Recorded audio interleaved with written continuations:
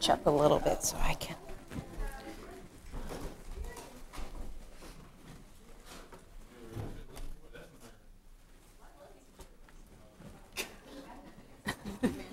Okay, you guys, we're going to get started.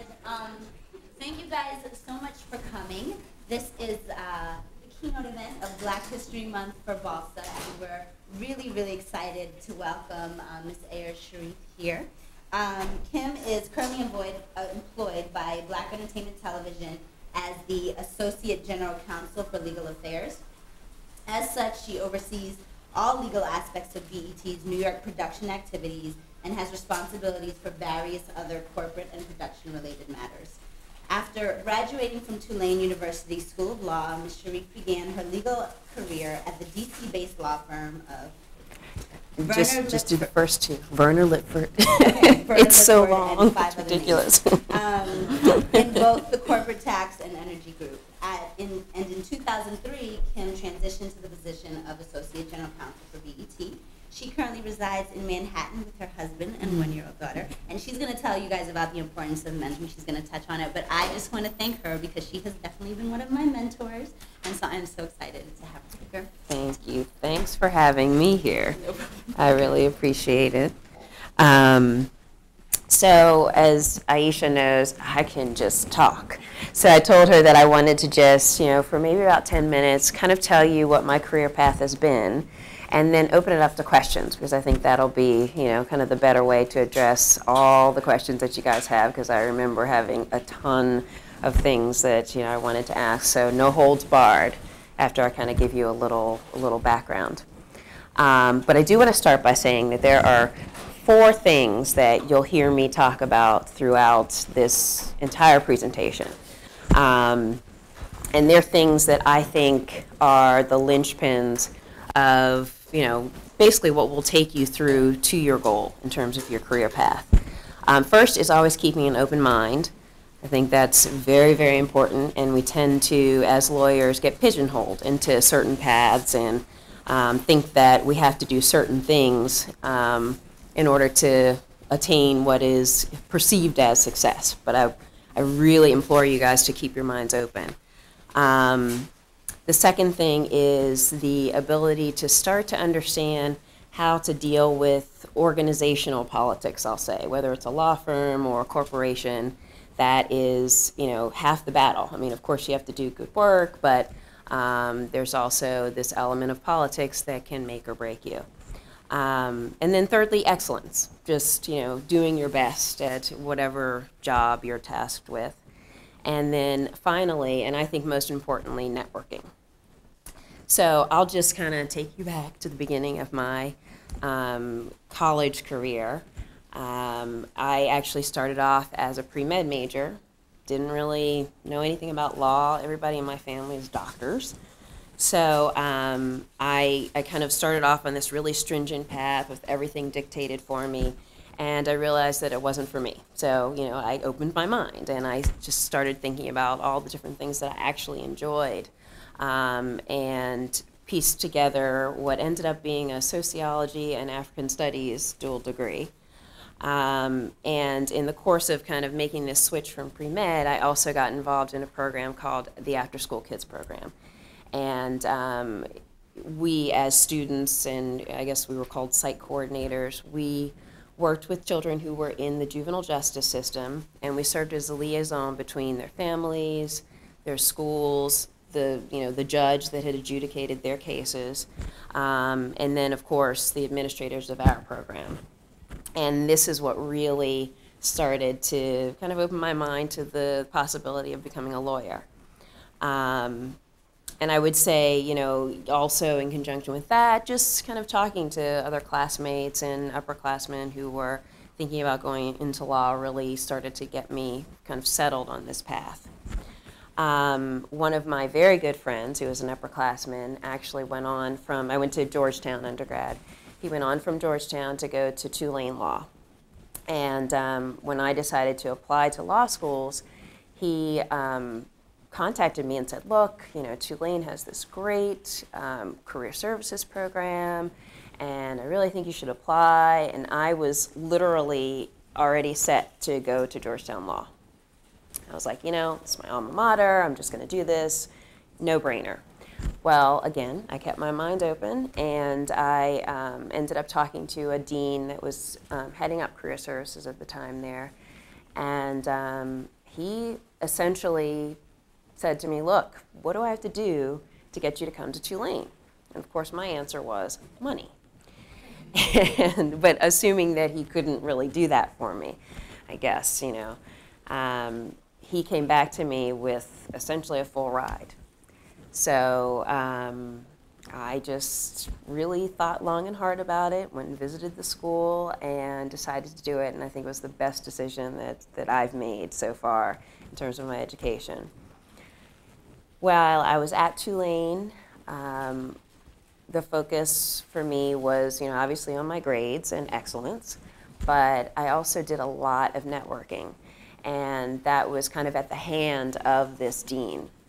He would set up various receptions and things for students with partners and associates at law firms in town, and that was very, very helpful in laying the foundation for me in terms of, you know, just general networking, but also this whole concept of trying to figure out how to deal with organizational politics. I ended up having the opportunity to work for Werner Lipfert, the firm that I ended up going to after law school, based on one of these networking events. And having the opportunity to talk to some attorneys at the firm, you know, then continuing my relationship with them. And I worked there after my first year of law school, and then went on to work for my second year and then get an offer. So I really, really do suggest that you try to just talk to as many people as you can in the areas that you're interested in. Even if you think that it might be a dead end, just reaching out to someone once may, you know, down the line end up, you know, reaping some benefits for you. So after Tulane, I went to Werner Lipfert, which is in Washington, D.C., and again, I just tried to do my best. I tried to really focus on developing a very strong work ethic. And I'm sure you've heard that law firm life is not easy, but really, you know, putting in those hours does lay a great foundation for any path that you decide to take as a practicing attorney. So I, in addition to working really hard, went to, you know, the events that they set up for new associates, and I was able to really form some strong bonds with some of the leaders of the firm. In particular, one person was the co-chair of the firm, and he happened to be in the energy practice area, which I knew nothing about and frankly really didn't have an interest in. But because I had forged this relationship with him, he actually asked to have me in his group when I came on board formally. So I ended up half-time in the energy group, and then half of my time in the corporate and tax group, which was actually the area that I thought I was more interested in. But being in this energy group helped me to, again, navigate these firm politics. And being at a firm can be a wonderful, wonderful experience, but you can also get lost in the shuffle. So having allies and people that will look out for you and make sure that you get, you know, good exposure internally as well as externally with clients is extremely important. So that's something else that I think that you should focus on in addition to, you know, doing a good job, is making sure that you're meeting the right people and asking the right questions and things like that. While I was at Werner Lipfert, I had a mentor who was a partner. And he is really the reason why I am where I am today. He ended up leaving the firm, unfortunately, right after I got there as an associate, but we stayed in touch. And he also, before he left, made sure that I was acquainted with his allies at the firm, and made sure that, you know, those partners and associates knew to, kind of guide me in the right direction and do the things that I just talked about, make sure that I'm getting the right assignments, that I was actually able to have a little client contact early on. All these things that are kind of intangibles, but that really do make a big, big difference down the line. So he and I obviously stayed in touch, and I guess about a year after I had come to the firm, he called me to say that he and a law school classmate of his were thinking about starting their own firm.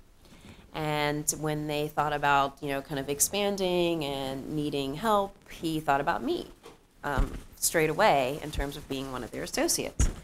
So all he asked me to do was just to keep him informed. He said, if you're planning on making a move or anything of that sort, just call me because, I want to be able to try to make you an offer to come with us. So I said, fine. That was easy. So I would say maybe another 6 months later, he called me to say that things were moving a little more quickly than they thought.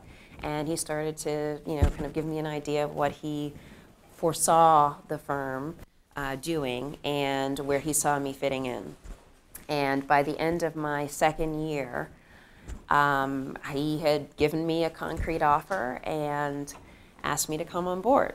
So I didn't really know exactly what I'd be doing. At this point, I really had pretty much set my mind on becoming a transactional attorney. So he said that was definitely, something that they wanted to do at the firm, was bring on clients where they could deal with large transactions, but he just didn't really think that was going to happen right away. This was a very small firm.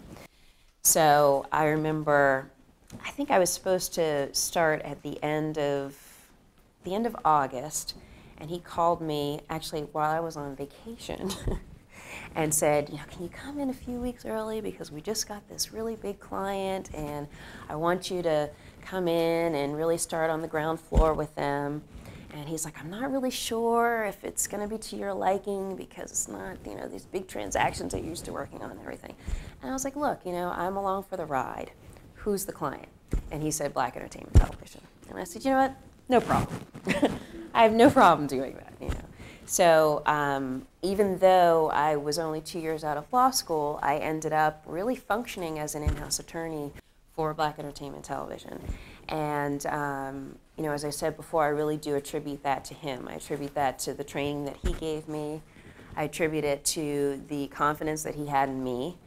And, I also just attribute it to the fact that he really spoke on my behalf to the powers that be at Black Entertainment Television to really convince them that I had what it took to take on the role that they needed me to fulfill. So, again, I'm going to just bring all these four things together. I always try to do my best in on every single task that was ever given to me, no matter how menial. I really attribute networking to my ability to kind of move through this path. And I definitely kept an open mind because I did some things, especially the energy work. And I never would have dreamed of doing that. I didn't even know what it was before I started it.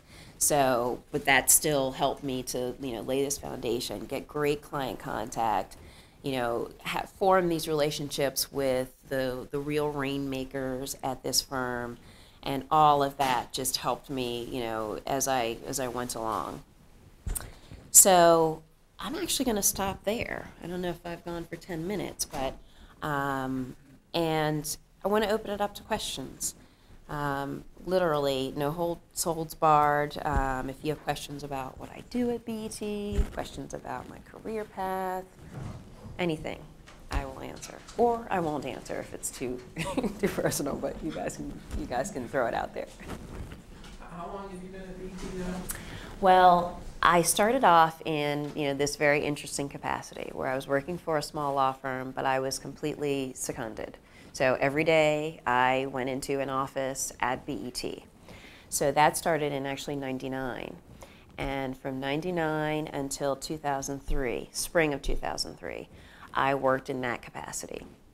I guess, towards the end of 2000, Viacom actually bought BET. So I worked on that deal. I was based in the DC office, which is the headquarters of BET. I worked on that deal, and then they moved me up to New York, because at that point, BET started its New York presence, because, you know, Viacom, most of its subsidiaries are based in New York. And so even though I was, you know, technically outside counsel, the deputy general counsel at the time assigned me to take over, you know, basically this new New York production facility in terms of the legal affairs. So that was a very interesting position. I enjoyed it, but at the same time it became frustrating because I was outside counsel. So there was only so much I could do in terms of decision making before I had to go to, you know, my client and ask them to sign off on things. So my increasing frustration led me actually to take a short sabbatical from BET. So from May of 2003 to November of 2003, I worked for a company called Muse. It's an entertainment data company. It was kind of at the tail end of the whole, you know, internet boom. It was one of those companies that actually hung on. And so I served as basically chief/general counsel for them for that time period. However, the deputy general counsel from BET came to me during that time period and said, look, you know, we really want you back. So he gave me an offer that I couldn't refuse. And I actually came truly in-house to BET in November of 2003. And so, you know, I've been in that capacity for, you know, this last three and a half years. So part two, we often hear that, you know, sort of going from a firm to in-house is a natural progression as far as your career goes. Can you help us brainstorm about things you can do after taking an in-house position? Like, the company I used to work for, oftentimes the in-house lawyers would sort of jump over the legal wall, if you will, and take on, you know, director positions in management or other capacities. Can you just talk about maybe what in-house lawyers do afterwards? Sure. And I mean, I don't have, you know, ironclad knowledge of this because I'm still in the in-house realm, but that is one thing that happens very frequently. And that is, you know, even if it's not necessarily within the organization, as an in-house lawyer, you deal with so many different, you know, attorneys, colleagues, et cetera.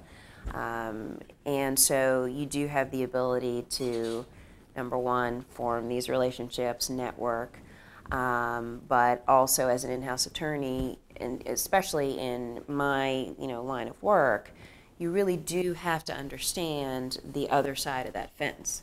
You know, if you're an attorney and you only think about the law, you really are not, you're really doing a disservice to your clients because you're so, you know, tunnel vision about things that you don't advise them in a way that will help them advance, you know, their part of the business. You know, in my case, I'm working with the creative side.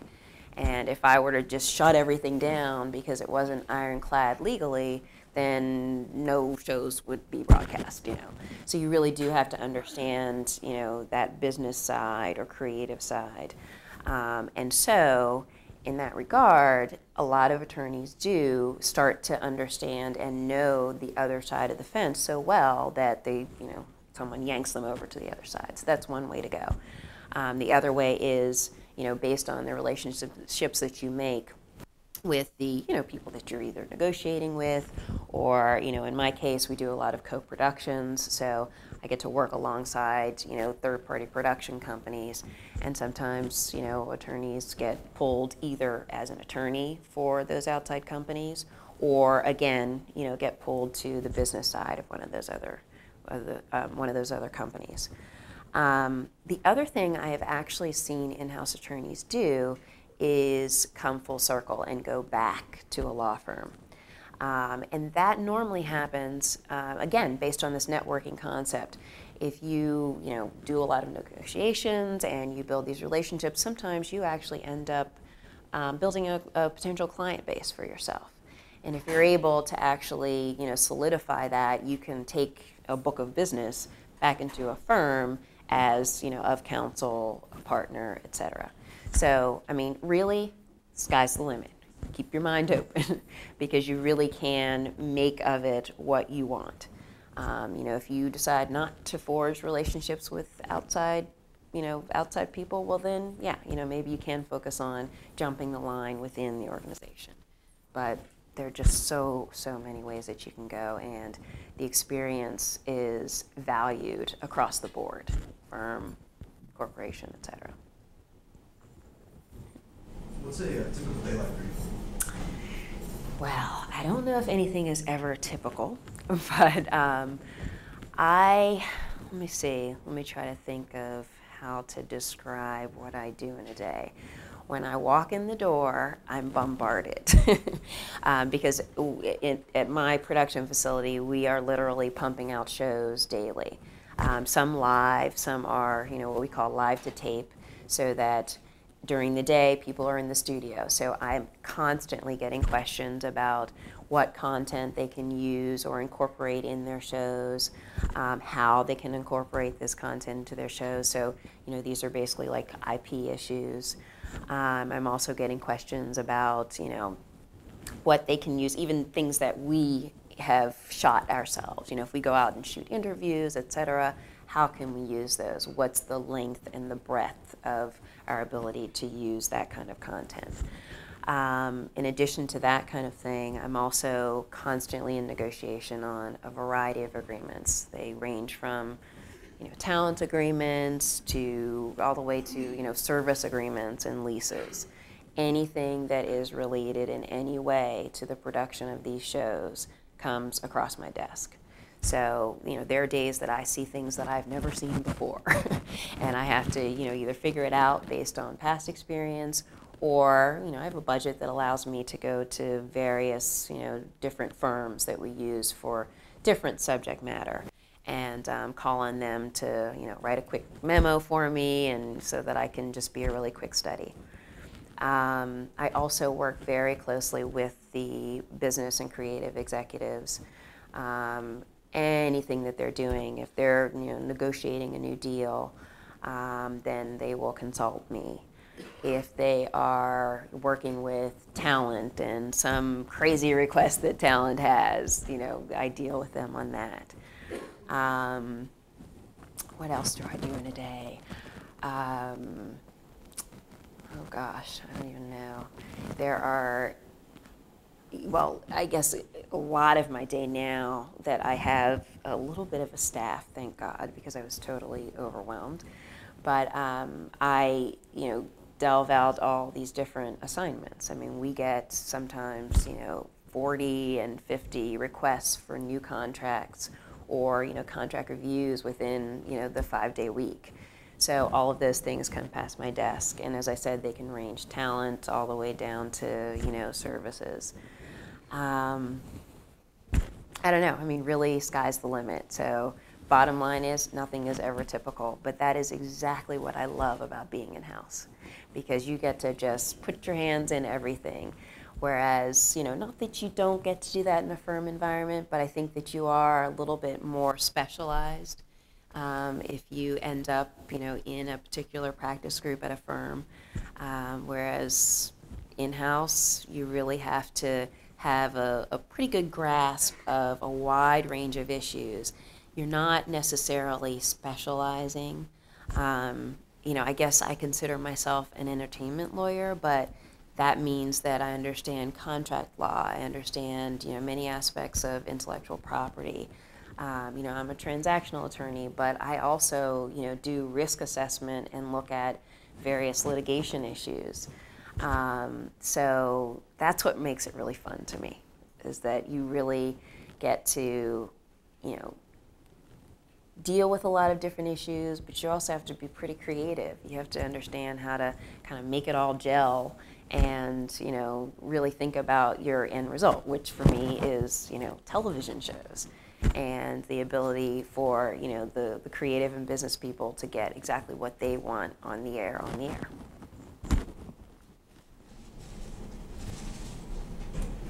Ladies first. I was just wondering if you're able to do pro bono work, and how possible if that could work in at all.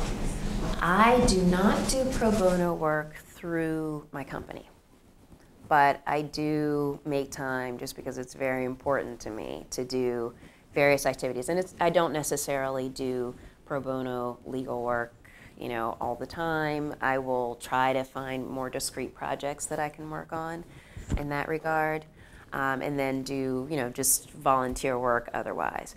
But I actually don't know of many corporations that truly sponsor pro bono work for their attorneys. It's hard because you're really, really busy. And so for, you know, for your boss to say, yeah, let's, you know, get everybody together and we'll also work on, you know, this pro bono project in the midst of, you know, trying to keep our heads above water with all these, you know, these other matters, it's difficult. So you know, not that it doesn't happen out there in an in-house environment, but I don't really know of, you know, kind of the same way that a firm would sponsor pro bono work. I don't know of that happening in-house. So, possible. Dealing with everything that you deal with on a daily basis, how would you recommend making oneself more attractive in terms of being a candidate to go in-house? Right. Generally, these law firms like to have us go one way or the other in terms of litigation or corporate, and you know, sometimes a lot of people kind of shuffle us into a specific department. Right. So in terms of, Yeah. you know, what do you, I guess, also like, who generally goes in-house with them more, like what side and what background do they normally have? Okay, so I'll start actually with the first part because it actually likens a little bit back to her issue or her question about pro bono work, because that is one way for you to expand your repertoire. Is, you know, if you're at a firm, I'm sorry, and you're doing transactional work, but you really want to know how litigators do their job. You know, there are various organizations. In my field, there's an organization called the Volunteer Lawyers for the Arts, and they do extensive training. And so, you know, me not being a litigation attorney, I could go and sign up to be a volunteer lawyer for the arts, and I would be trained to deal with, you know, the various litigation matters that might come up in that context. So that's something that you can, you know, actually put on your resume. It's training, it would be practical experience, but it is something that's, you know, really outside the lines of what you may be relegated to at your firm. The other thing is just within your firm environment, especially when you're a young attorney, you always have the opportunity to go and, you know, talk to people in other groups and get discrete projects. You know, maybe something that won't take up too much of your time, but, you know, a way to kind of introduce yourself to other subject matter. And I highly recommend that because that's also a way to network. It's a way to, you know, make sure that you are meeting, you know, kind of the people at your firm, so that if, you know, some opportunity comes up, they'll think of you as opposed to you just being, you know, kind of pigeonholed into, you know, knowing the people that are in your group. So now on to the second part. What can you do to kind of, you know, I guess prepare yourself for, I guess, you know, what you're saying is a variety of experience so that you can almost sell yourself as a generalist. Is that pretty much what the question is? CLEs, huge, you know. You should also try to involve yourself in various trade organizations. If you have an area of the law that you're interested in, seek out, you know, different associations that focus on those areas, or, you know, if you're looking at kind of wider range bar associations, look at the different subsections that deal with particular subject matter that you're interested in. You know, corporations understand that you can only get so much exposure and experience. So it's really a matter of selling yourself as, you know, a quote-unquote expert in your area, but, you know, as someone who also does have a bit of experience, you know, dabbling in different things, so that they understand that you at least, you know, have the capacity to understand these areas that are outside of your specialist realm, and that's what you actually want to do. You want to expand your repertoire. I don't really know what to say, in terms of like law school and what to do. I know people ask me, well, what classes should I take? Take what you're interested in, really. I mean, because people come from all walks of life into the in-house environment. And in fact, while I was talking, I was trying to think of the backgrounds of my colleagues. I came from a firm environment where I did corporate tax and energy. One of my other colleagues actually has a master's in fine arts, and she worked at a theater company before she actually came to BET in our business affairs department, and then she translated over into the legal affairs department. We have a litigator. Actually, we have 2 litigators who, came into the legal affairs department. And then we have an IP attorney. I mean, so it's really, all of us came from many different areas. And, I guess I could venture to say that sometimes it has to do with the particular need of the legal affairs department at that time. Maybe they need a litigator, but I can almost guarantee you that litigator will eventually be doing, some of the transactional work and some of the IP work, at some point in time. So just do what you like and what you're good at. Well, first of all, I apologize for asking this question beforehand. I was hoping somebody else would answer it. But unfortunately, a lot of us have student loans. And so I don't know if this is an appropriate question to ask, but like, how does the pay necessarily compare?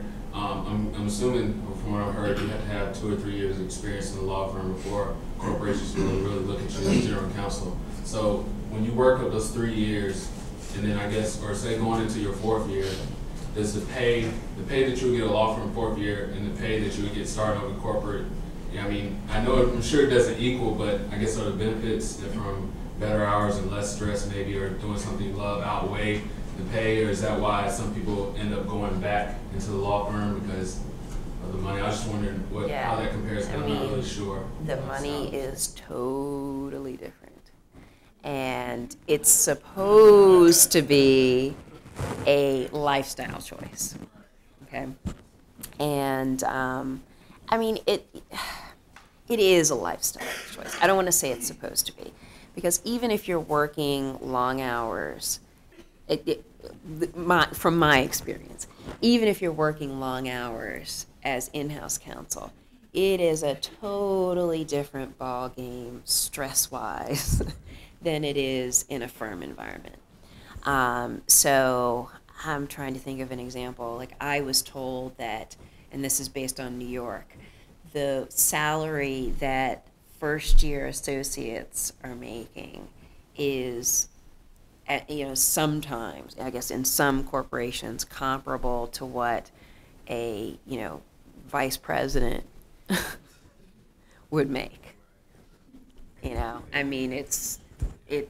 There's a huge disparity, huge.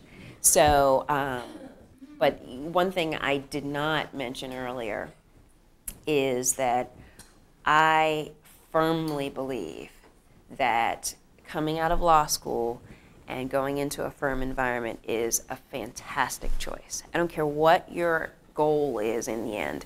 Even if you decide that you don't want to practice law, I still think that it is a fantastic way to lay a foundation for anything. The work ethic, the money, if absolutely. Hey, you could work at a law firm for, tighten your belt, work at a law firm for 3 or 4 years and at least make a big dent, But beyond that, the training that you get is amazing. And you don't get that kind of training in an in-house environment. Because once you're in the in-house environment, they really expect you to, hit the ground running, take ownership of your area of responsibility, and go with it. There's no, partner kind of overseeing what you're doing and explaining to you how they did something. You have to just go with it.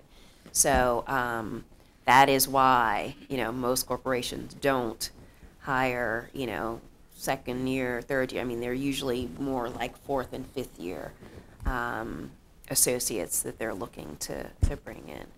So lifestyle, stress level, totally different. But yeah, the money is, yeah.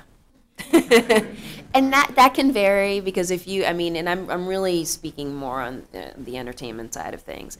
I mean, if you go and work in-house at, certain corporations, if you were to go in-house at a hedge fund or something like that, you absolutely can make big bucks. And sometimes you can make even more than you would make as an associate at a law firm based on bonuses.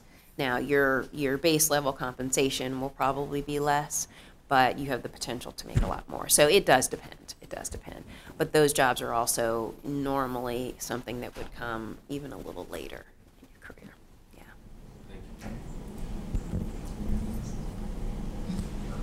Ladies first. You're at a larger firm, and say you're Sorry. when you're at a larger firm, and say you're on a transaction, and you're the junior person on a team of 4, 5, 6, how do you have significant client interaction that the client will remember down the road when you do make a connection to go in-house or to just do something else? It really depends on the partner or partners that you're working with. And so that's why I do recommend that you really try to form some strong relationships, just internally with your firm. Because if you can make an impression on a partner, that partner will trust you and will give you more latitude in terms of, contact with their client. But you really do have to gain the trust of the partners that you're working for. It's difficult. I mean, truth be told, it can take, depending on what area you're in, how large the firm you're in, it can take years for you to really have direct and significant client contact. But as long as you, kind of make it known that that's what you like, as long as you ask questions and, find out how you can get to that juncture, you'll get there. You just have to be, persistent, but also patient. I'd say persistent internally, but then patient when it comes to, if you're on a transaction as the junior person, you might be stuck in a room doing document review and due diligence. But that is all incredibly valuable, because the day that partner asks you to actually come in and go down the due diligence list in front of the client is the beginning of your client contact. So, work from the inside out. But you really, it's a slow, steady process that you have to go through. 2 questions. One is where you are, how does employment law play into some of the attorneys, as in everything from wrongful termination to hours to wage to any kind of employment dispute? And then secondly, what is most rewarding working in-house? Okay. Employment law is actually a very, very significant area, I would say, for any in-house legal department. And there certainly are plenty of employment law attorneys who come in-house.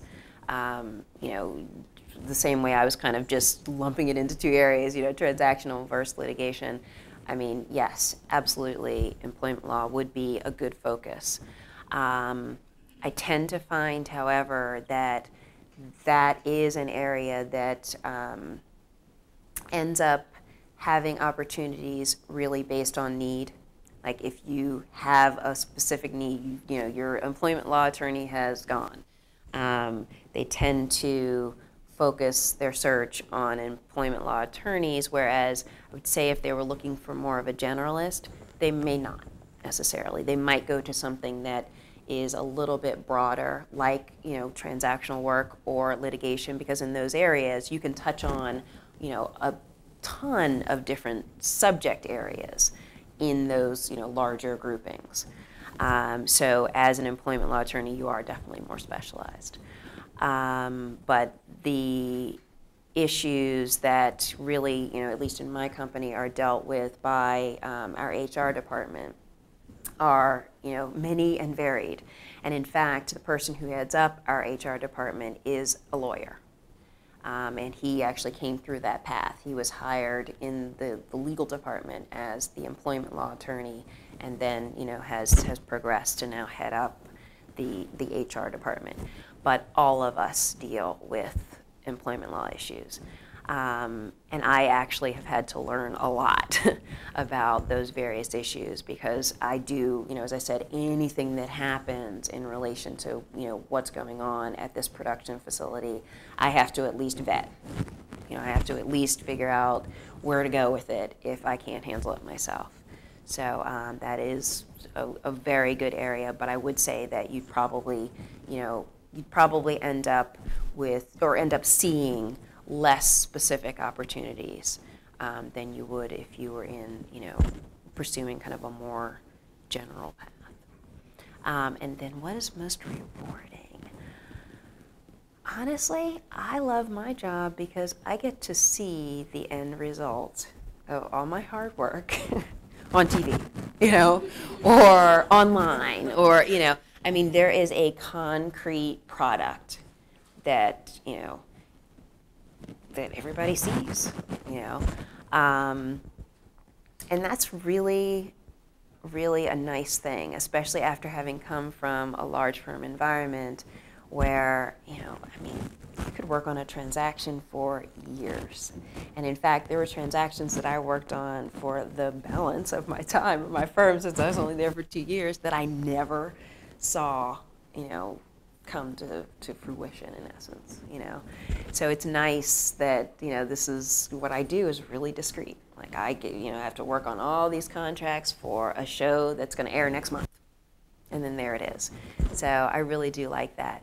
And I would say in conjunction with that, I like the fact that I do get to, really be involved in the creative process. That's really, really a great perk of this job. And I think it's something that a lot of lawyers kind of lose sight of, that, you do actually have to be creative. You have to figure out how to, fit the law around, either a business issue or a creative issue, or vice versa. So I really do think that the in-house environment lends you that ability a little bit more than you would necessarily get in, a firm environment. And just because you're right there, you're in the midst of everything. So. I think we are going to have a break to let people. I know a bunch of us have raising the law at 1 o'clock, but please, I'm sure Kim doesn't mind staying after. Not at all. Please stay and ask questions. I want to thank her so much for coming down.